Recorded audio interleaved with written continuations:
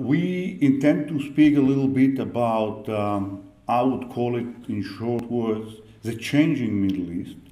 And I give you some perspective of my own experience, and I try to integrate it into the new reality that has been built right now, and we are still in a process, and that is going on. So please, when you're asking me about the future, don't forget that I'm not a prophet. I'll try to do my best, but only I can give you some kind of a new tendencies or some new directions, but not really, I cannot tell you for sure that tomorrow there will be peace in Syria or something like that. Great. I happened to have my PhD on Sudanese studies, and it was clear that in Israel we have 3 experts on Sudan, and one of them sitting in the foreign ministry. It was clear that when South Sudan it was going to get its independence, it was clear that we will recognize the newly born country, the newest in the world, and it was clear that I'm going to go there. So we start to prepare it around a year before, and to see how we're going to recognize it, in what circumstances, when I'm going to get there, and so on. Now, we're speaking about the tribal society, the jumping from the 17th century to build a nation state.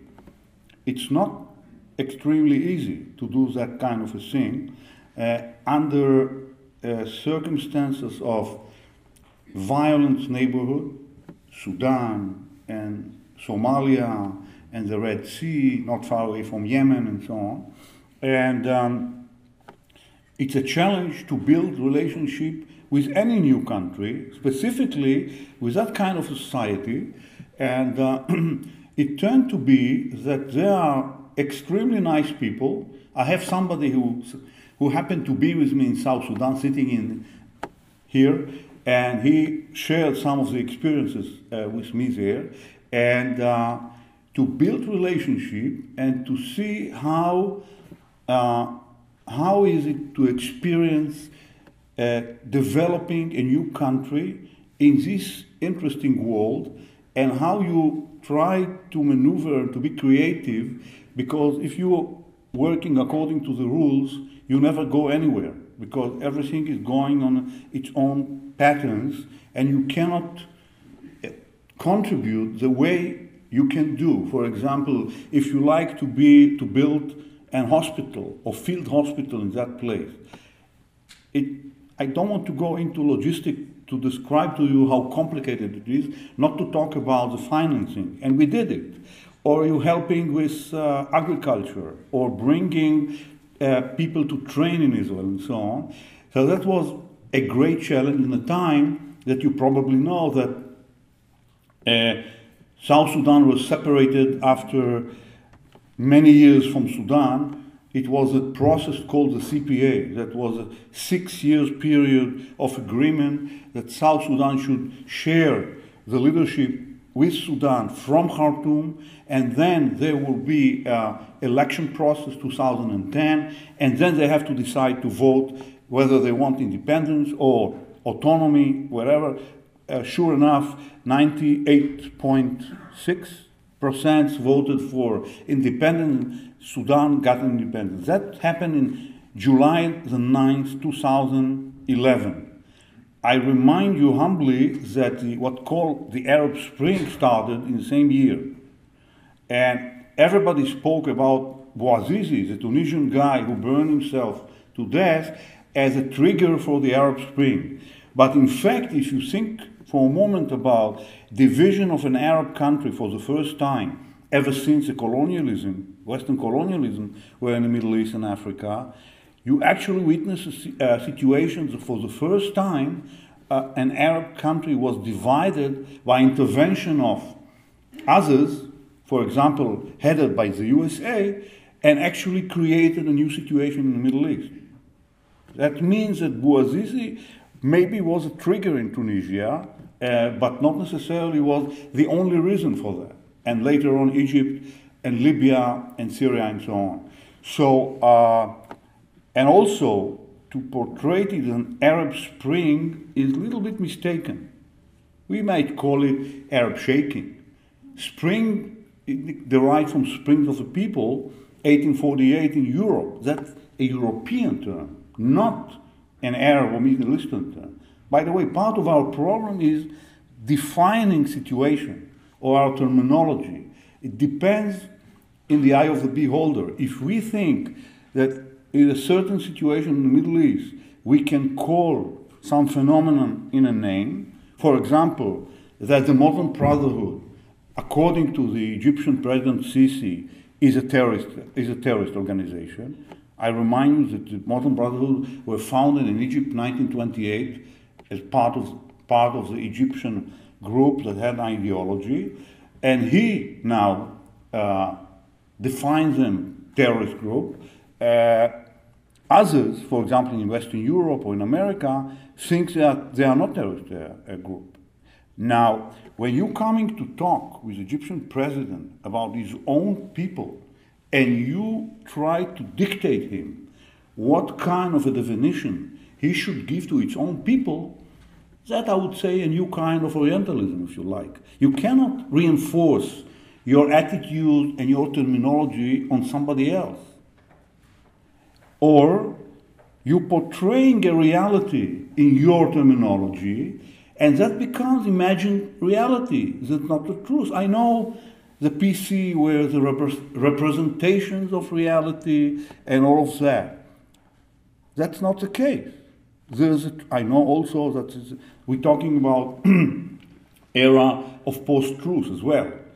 But somehow, somewhere, the truth is lying there. And we need, as scholars at least, or diplomats, to try to look for the truth. That is I think that is our goal to what I'm trying to say, when we are not interpret correctly realities, and we're trying to use our point of view and think that the other shares the same idea, that's a mistake. That's a wrong reading of the reality, and that happens a lot in the Middle East. And because of globalization, it became very common to deal with it almost like part of the real problem itself. So the challenge in South Sudan was not probably huge enough. So they decided in the ministry that I will move from South Sudan to Egypt, and that happened just after Morsi, the president that have been elected by the Muslim Brotherhood, left office or forced to leave office, and I arrived to Egypt just before Abdel Fattah al-Sisi thought or planned to run for presidency, and I accompanied him, and then he was elected, and actually the whole situation in Egypt and beyond have changed dramatically, because if we used to have a situation, in Israel, that we have a situation that where we were recognized as a sovereign state in 1948 by the UN, in the very night that we were recognized as a sovereign state, we were attacked simultaneously by 5 Arab countries, right? Syria, Lebanon, Iraq, Jordan, and Egypt. And unfortunately, from their point of view, they didn't succeed to destroy us. In the 6-day war, we were attacked only by 3 Arab countries simultaneously: Egypt, Syria, and Jordan. Again, it happened that they didn't succeed. In the 73 war that I happened to take care of, not far away from you, I was in the Golan Heights, we were attacked only by 2 Arab countries, Syria and Egypt.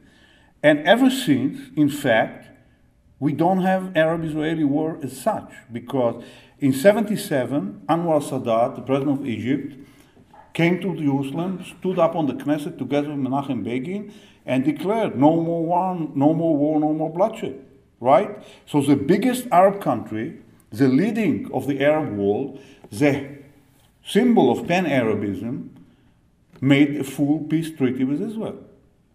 Think about it for a moment. That one, 77, 78, Camp David Accords, headed by the US with a great umbrella that they gave to the part to go on and fulfill this agreement.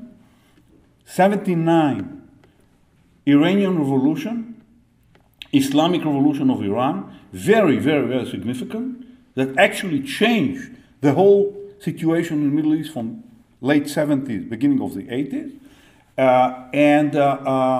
In fact, at that time, we moved from Arab-Israeli conflict to Islamic-Jewish conflict, if you like, or Islamic-Israeli conflict, because Iran, by intention, headed the policy on the ground of not nation to nation, but a religion against a religion. And from the very beginning, they stated that the state of Israel must be destroyed because we are a Jewish state, because the Jews also, not only, and it's not that only they declared on that, but the foreign policy of Iran stated on part, very integral part of the foreign conventional foreign policy of Iran, stated on the notion of terrorism. They used terrorism as a tool of foreign policy. For example, they blew up our embassy in Argentina, and then they blew up the Jewish center in Buenos Aires as well. They blew up the US embassy as a Marine in Beirut, and so on. And that in order to create a new hegemony in the Middle East, namely Iran will be the center, the leading group. It will recruit coalition, first and foremost from its own Shiite people, basically Hezbollah in Lebanon, or the Shiite in southern Iraq. 60% out of the Iraqis in the south are Shiites, most of them related to Iran. 20% central Iraq are Sunni Muslims, Arabs, and 20% in the north are Kurds who are Muslim but non-Arabs. And that in a one framework of a nation state. So they recruited, and of course the Houthis in Yemen, we'll refer to that later on, and they used them by proxies against us. Now they built an axis, I'm talking about the 80s, not now, an axis of Syria headed by Assad dynasty, okay? It's Syrian Republic, but by Assad dynasty, first Hafiz al-Assad, later on Bashar al-Assad, who belongs to a small minority of 12% of Alawite people who leading Syria for more than 4 decades, and made an axis with them and Hezbollah in Lebanon to keep us busy all the time with the missiles, with the terrorist attack from Syria and Lebanon, while recruiting those who also agree with the policy of destroying the state of Israel, although they are Sunni factions like Hamas, to attack us from the south. At that point, they succeeded to keep us extremely busy from north and south and east, while they could really develop their nuclear ability for the time to come. And that is a very smart strategy.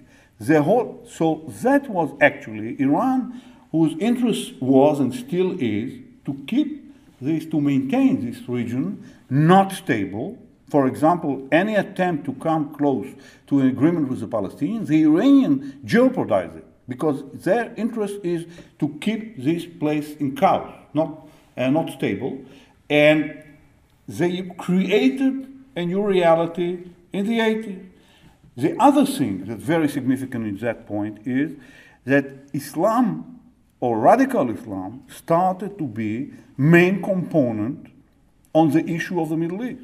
Because I don't want to go back to the second half of the 19th century, the decline of the Ottoman Empire, building new identities in the Middle East, the decline of the Muslim Empire and building the nation-state system basically in the years of World War I, yeah, headed by Sykes-Picot Agreement in 1916, and shaping new identity for the rest of the people of the region. Instead of being Muslim or non-Muslim who belonging to a Muslim empire, the last one in the chain was, of course, the Ottoman in the last 400 years out of 1,300. Now you can see yourself with another identity. Either you're Turk and you don't care about your former empire, or if you're not Turk and you're not Chechny, or you're not Greek, or you're not Armenian, or you're not Kurd, you're probably something else. By the elimination, I would say Arab. So in the 20th century, specifically in Beirut, the French college in Beirut, later on the American University of Beirut, they shaped the ideology of Pan-Arabism. Pan-Arabism instead of Pan-Islam. Namely, now you consist your identity on national funds, not on religious funds. That means that if you're a Christian or Druze or a Jew, you not necessarily have to be a Muslim in order to lead the new nationality. And that what happened in Syria, for example. One of the two founders of Ba'ath Party, Michel Aflek, and some George Antonius to the Palestinians and others, were Christian and not Muslim. That was not less than a revolution in the consciousness of the people of the place. That means the real new Middle East started then. That is a very formative of the Middle East. The end of the 19th century, beginning of the 20th century, and later on, we're talking about 150 years, it's only a process of continuity and change, not Arab Spring, not revolution. It's simply a process that's going on and on. The main core issues in the Middle East are two: borders and identities. Nothing had changed from the end of the 19th century.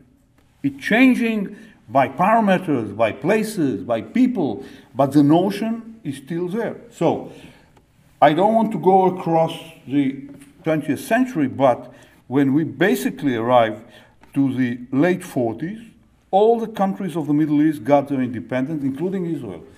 46, 48. The last one who got independence was Sudan in 56, while the British and the French had to leave that area in the end of the 40s and leave the area alone for the natives, the Arabs, us, some others, to rebuild their own country, right?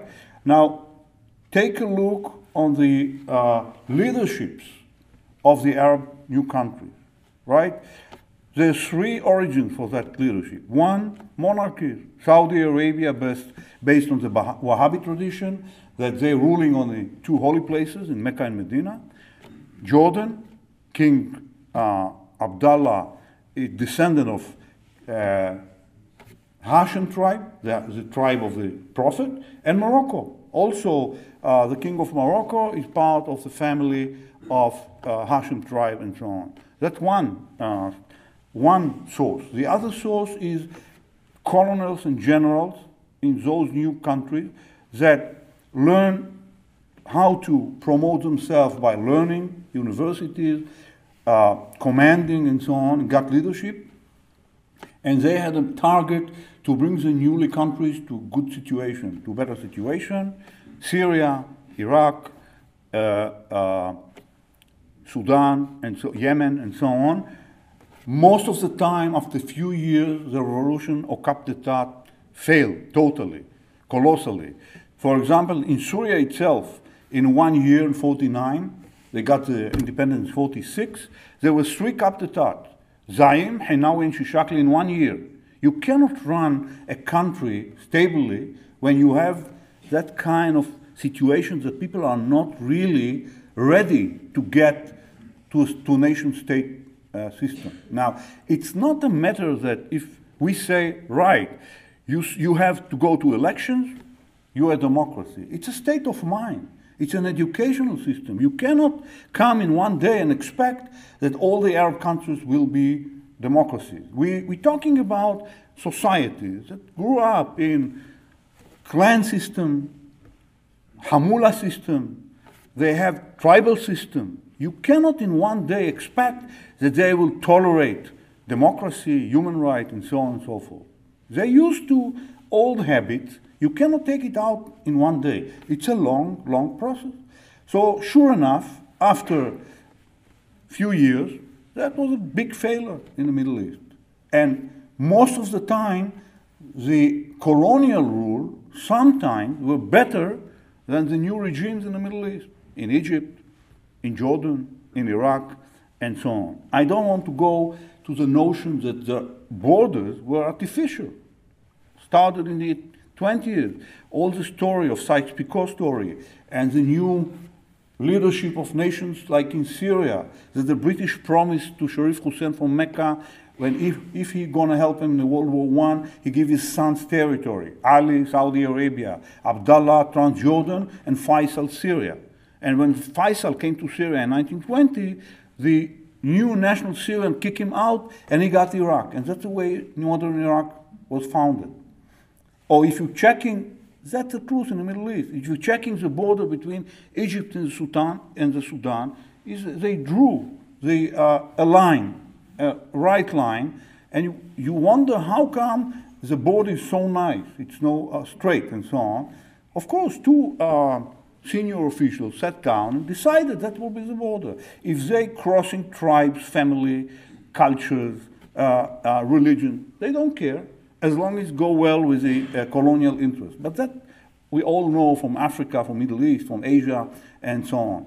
So actually, we grew up to instability structured in the Middle East. So when, for example, when Sudan got the independence, the last one, in 56, because the differences, the huge differences, the deep differences between the populations within a nation state called Sudan, in 55, a year before independence, they started a civil war between the North and the South, because the North considered Arab Muslim, and the South is black Christian, or animist who has tendency to the Christian. So, and when you cross the sub-Saharan line from east to west, from Sudan all the way to Mauritania, you see the constant tension between those societies of blacks and Arabs, because Arabs were the biggest slave traders in Africa.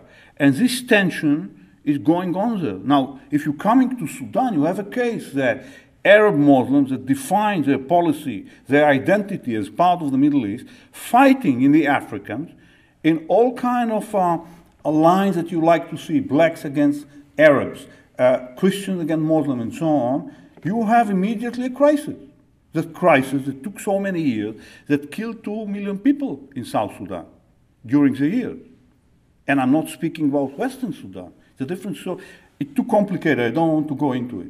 Let's go further and speak about Egypt.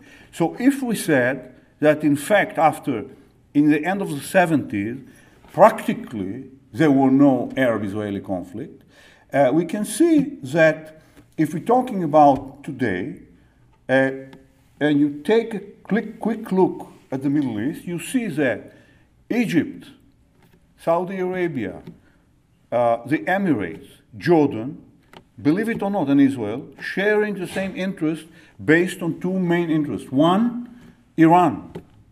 The problem of the Middle East is that threatening mainly Saudi Arabia, but all the others as well. We were the most vocal, but Saudi Arabia is frightened to death because of Iran. I elaborate in a minute why.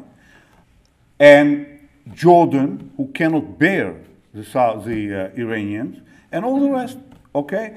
And all of a sudden, we got a new president of Egypt, Abdel Fattah al-Sisi, that defines the national defense of Egypt differently.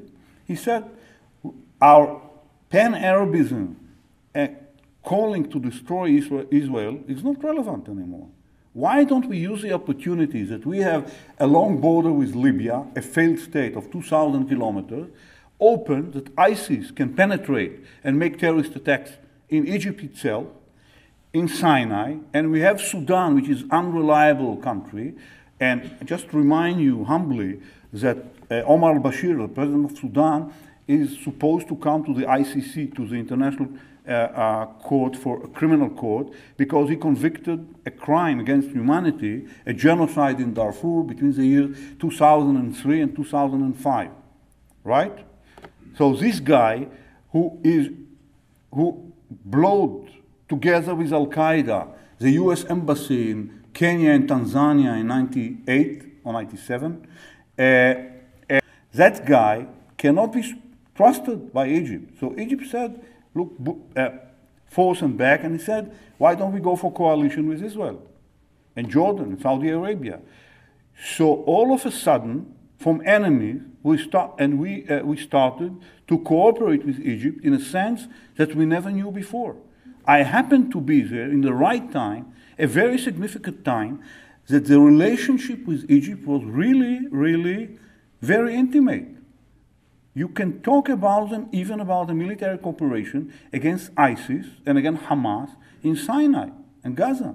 It's unbelievable. Me, who was a soldier 40 years ago, fighting against Arabs, cooperating with the Egyptian president on the sake for regional issues, mutual to all of us, and very successfully. That's a dream.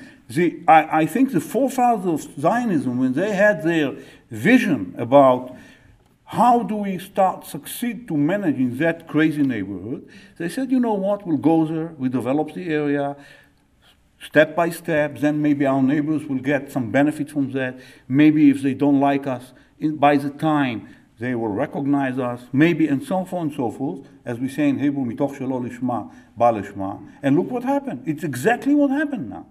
Now, I'm stating that because the main problems, Iran and the terrorist groups, ISIS and so forth, are now in the other side when all the Arab Sunni countries, most of them, want to get rid of them. Besides Qatar, who is really the biggest state sponsor of terrorism in the world, that support Hamas, they support terrorism, financing terrorism everywhere, and Turkey, that, you know, in the 90s, its foreign minister then, Davutoglu, said that Turkey's target called zero enemies. Show me one country is not enemy of Turkey today, okay? That is, I'm referring to the tachlis, I'm referring to the reality. The fact that Turkey renewed our full relationship with us a few months ago is wonderful. It's not because my beautiful eyes, of course. They have interest. And they would like to use our gas to be a hub of the gas to Europe. To speak about the record of Turkey in human rights, it's needless to do, because you know that they threw most of the journalists to jail, the judges are out of the army totally cleaned up by Erdogan. So I'm saying it in order to show you that we're living in a very fragile area. Now, the luxuries of choosing our neighbors, it's definitely not Mexico or Canada. If only 6-7 years ago, we spoke extremely seriously of having agreement with this butcher, Assad, very Assad, to give him back the Golan Heights in order to make peace with him. Why? Because the claim was that he will keep the stability in the area. Remember that? Only 6-7 years ago. Right. Now, we are in a certain place that we need to be aware all the time about the changes. That was before the Arab Spring. That was a few times before that. And we cannot choose our neighbors. We cannot we cannot look and say, okay, Sadat was not a Democrat. Of course he was not. But that's our neighbor. If we would like to make peace, we must make peace with those very neighbors. You know the story about Moses, I'm sure. Prophet Moses. You know that when he takes the Israelites out of Egypt and came to Mount Sinai, asked by God, where you want to take your people, the Israelites, Moses was very smart. And he wanted to tell him that he wanted to take us to Canada.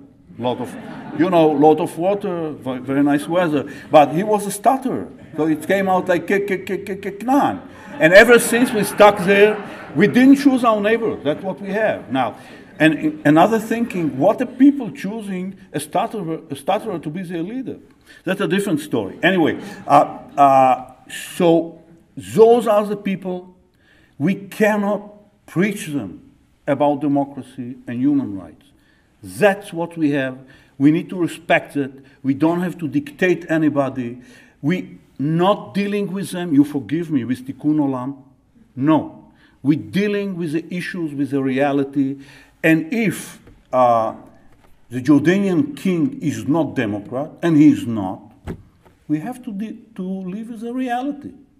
What can we say? Now, there's a tremendous opportunity now, because crisis is always opportunity. It's not only a risk. I try to portray to you the new reality, the new framework in the Middle East. Most of the Sunni Arab countries are coming in one coalition of interest with us. The only cause that makes troubles to us, believe it or not, was the US. US, instead of coming with that coalition to head it, I'm speaking from Middle Eastern perspective, it went with, believe it or not, Iran and Qatar. With all kind of, that portrayed in the Middle East in a very, very, very bad perspective, because when the administration kicked out Mubarak, who was corrupted and everything, and didn't deal with human rights, but still, an ally of the US for 30 years, he kicked him out, and the thinking here, I assume, was, okay, we're cleaning now, we're contributing to a new, better Middle East. It's perceived by the Arab countries, the Arab neighbor, as betrayal of the Arabs. In the Saudis, in the Egyptians, in the Jordanians, in the Emirates. Because we're looking at things from here, but they looking at things very differently from there. Okay, I'm simply point out about the differences in how all the sanctions that having been on President Sisi, because his problem with violation of human rights, as well as we were in South Sudan, and South Sudanese claim, which US helps them a lot. I don't know how many billions they contributed in 3 years, 37 or so on. I'm talking about the Sudanese fabric, not only to South Sudan. And then South Sudan had claim against the US. Who has a claim to somebody who gives you? As they said, how can they come and hug Bashir and say he will bring stability to the Middle East when he's a criminal. He's against humanity. And they blaming us, the South Sudanese, a newly born country, in violating the human rights. In other words, when we working in another area, we must take into consideration how we perceive on the other point of view. Sometimes we have a great intentions, but when it comes into being, that's perceived very, very differently. So we are, it's even much more complicated. I don't know how long should I go, but I give you two small examples. One, Syria. Syria, that immediately Putin saw the situation, penetrated to Syria to prove that if the US perceived in the Middle East as a non-trustable ally, Russia is a trustable area. And if needed to kill people, not only ISIS, but everywhere, Syrian citizens, they will do it in order to show to Assad, we are behind you. You can trust us, all right?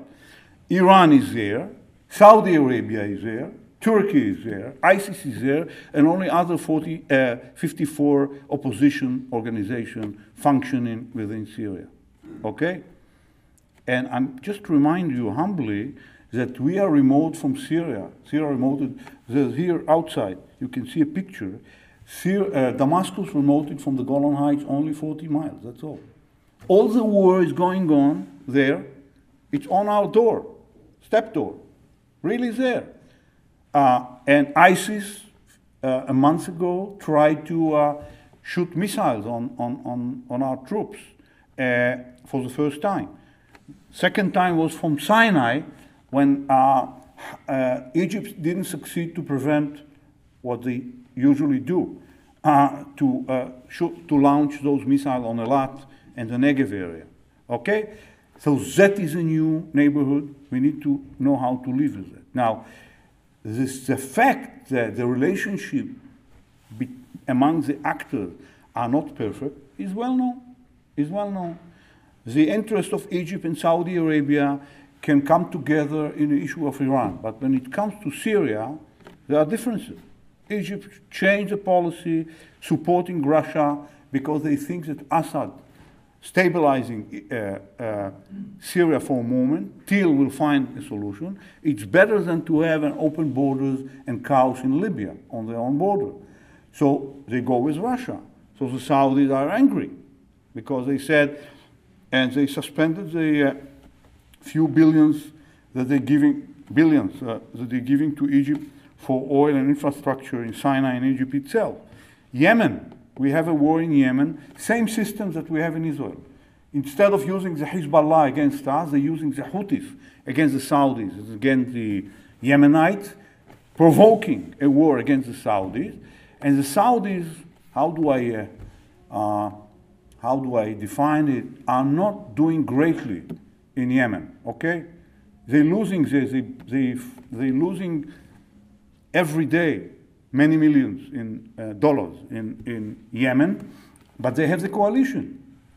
Egypt with them, in a way, they have even Sudan joined the coalition of the Arab Sunni countries against Iran, and by the instructions of Saudi Arabia and the attempt of Bashir of Sudan to show nice face to the West in order to get out from the list of states that support terrorism, he started to say, you see, I cut the relationship with Sudan, and they started to talk about establishing relationship of State of Israel. It's not real, but they're saying in order to show, even last week, a radical Islamic scholar from Sudan stated that he would like to have a relationship. It's not against the Sharia. He's ready to do so, and it's fine. And if somebody not happy with that within Sudan, they can go to hell. He thinks that he stands firm about this idea. Think for a moment what we're talking about. In Sudan, Khartoum, June 67, Six-Day War. August 67, the famous summit, Arab summit in Khartoum with the three no's. No recognition, no negotiation, no peace with Israel. Now Sudan is requesting, whether truly or not, to establish relationship with Israel. That's a different situation, The opportunity now is to lead that coalition, normally, go against Iran and go against the terrorist groups, ISIS, Al-Qaeda, Hamas, Muslim Brotherhood, and so on, and try to find finally a new situation in the Middle East. Now, the other organization, Hezbollah, I spoke with somebody here before the meeting, are proxies of Iran. And the part of the problem that I mentioned before, it's a big, deep split between the Sunni faction of Islam, which is the majority, and the minority of the Shiite within Islam. And that split, which I call Sunni-Shiite split, or if you like, the sushi split, right? It's so deep that if you look in their websites, in both sides, they say about each other that they are worse than the Jews. To my mind, they're both right. But anyway, that's supposed to be the biggest insult to say about each other. So the war is serious. And if somebody thought that Huntington was wrong, and I know that in this university people think that he was wrong, he was not. I'm sorry to say that. And the clash is not only between civilization, the clash is within Islam itself. The fight on the soul of Muslim now is between the crazy minority who believes in jihad, להרוג, להשמיד ולאבד, to kill all the time, and most of the Muslims who are normal people, like you and me, hopefully I'm normal, I'm not sure, that believe in normal life. And the fight, especially in the West, is on the souls of the young Muslims to whether we can radicalize them or not. Because when they're going in London or in Brussels or in Holland or Germany, they're telling the young people, young students, you are young generation, your grandmother and grandfather came to Europe to work as blue collar, and now you have citizenship, and what happened? You graduate of the best universities in Europe, and you're exterminated against. You have to go against those countries who are hosting you, against France, against Britain, against Holland, and go and fight for the true Islam, the radical Islam with us. That's the reason why they're going to join ISIS, all these young guys from Europe. And this double talk of those radical Muslims, including in America, here there's a scholar, a Muslim scholar called Yusuf al-Alwani. He wrote a book called, in Arabic, is there Arabic speaker here? We call it Fiqh al-Aqaliyat al-Muslima, means that the Sharia for Muslim minorities. In other words, how to live in a countries, democracies in the West, as a minority, in a sense that you preserving your jihadist intentions, but you're pretending that you're part of the society. Another talk with two languages. That's a minority in Islam. It doesn't say that all the Muslims are like that. In the contrary. But they're reflecting on other Muslims.